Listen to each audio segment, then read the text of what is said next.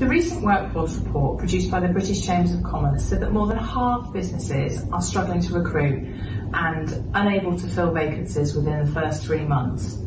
Laura, what can employers do to increase their staff retention rates? So one of the main reasons that employees decide to leave a company is because they don't feel valued where they are.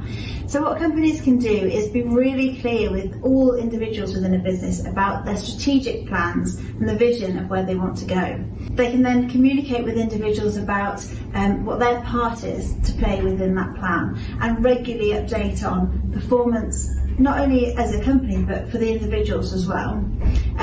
The other thing that really underpins all of that is listening, genuinely listening to everybody at every level, taking their opinions on board and making them feel that they can genuinely affect change and are heard, and that should really help with retention.